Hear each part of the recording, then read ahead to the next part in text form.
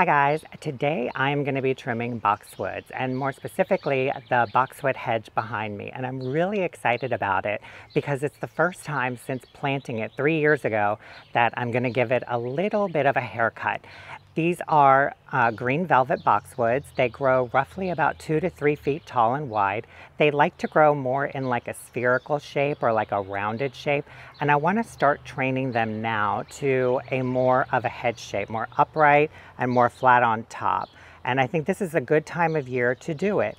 I'm in Maryland zone 7A, and I usually like to trim boxwoods when I know that the temperature is steadily going to be above freezing at night, more so like around 40s, in the 40s at night and 60s, 70s during the day, because I don't want to make any fresh cuts on the boxwoods and then expose those cuts to any severe weather changes. Like if we get like a sudden drop and like we get like a frost, or it spikes up and we get really high heat, I don't want to expose the cuttings to that because they'll either get a little bit of like frost burn or sun scorch, and you don't want that. So I've been watching the weather, and we are pretty much consistently well above like 40s at night, and we're actually in the 70s to 80s during the day. So I think this is like my last week or two before I miss the window, because I did notice that on my weather app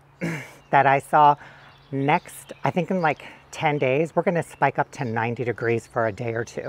And that is too hot to be trimming boxwood. So I think I've got, just a little bit of time left, and that's why we're gonna be tackling it today. So let me show you what the boxwoods look like and what I'm gonna use and what we're gonna do.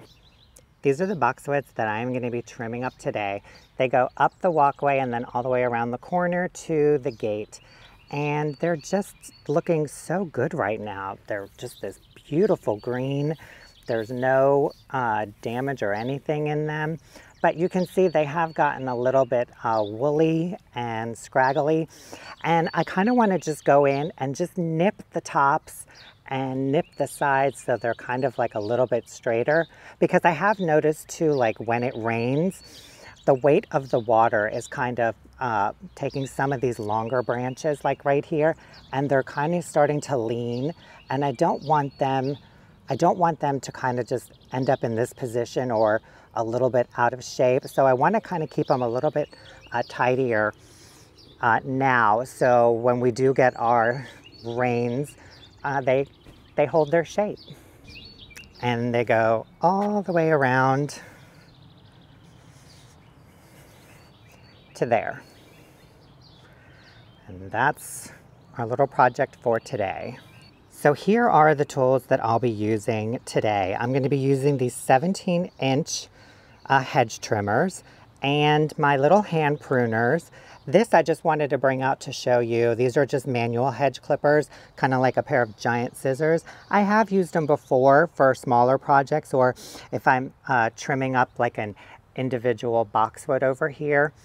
But for a hedge, I kind of prefer the actual hedge trimmers. It just makes it go a little faster.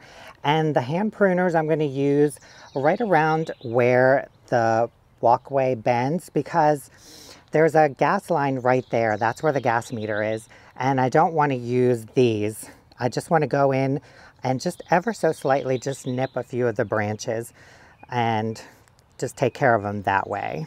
I also wanted to mention too that for this particular job, I'm not going to be putting down any type of like a drop cloth or anything to collect the clippings, because it's just going to be such a minuscule amount. I'll probably just come back around with like a blower and just blow them, or just pick them up by hand. But if I were to be trimming up something like a hedge like this, I would definitely lay down something around here to pick up all of this, because this is a more established hedge, and there's going to be a lot more clippings on the ground, and it's just going to make it a lot harder to kind of pick everything up. So if you put a drop cloth or anything down, you can let all the clippings just kind of fall, scooch it away, and just dump it. But for this little hedge, we don't need any drop cloth or anything. We'll just blow it up. All right, guys, here we go.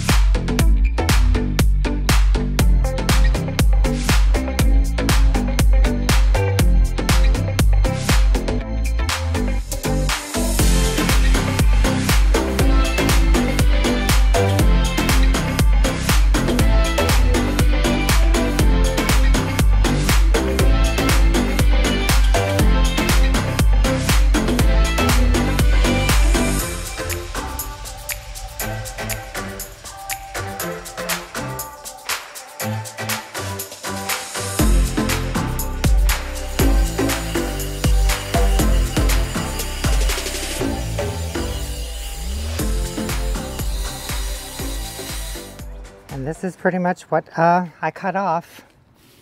It wasn't a whole lot. Just wanted to kind of cut the tips off and the sides a little bit.